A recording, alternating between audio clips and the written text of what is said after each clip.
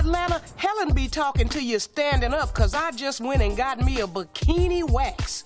Damn, that ain't natural doing that torture to yourself. What's the big deal about some straight hair? You be doing it to look all clean for your man, but it hurts so damn much you don't want him coming nowhere near it. Man, Gina, you can make some serious bling. You start doing some waxes up in here, girl. You like landscaping, why don't you plant yourself a garden? Oh, please, honey, my man loves it. I know that's right.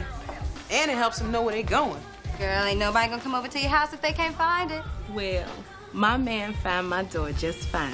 That's a revolving door. Okay, nasty heifers. A real man like a woman, natural and wild. Girl, please, you are preaching to your damn self, honey. My man likes it trimmed and perfect. He even waxes his own brows.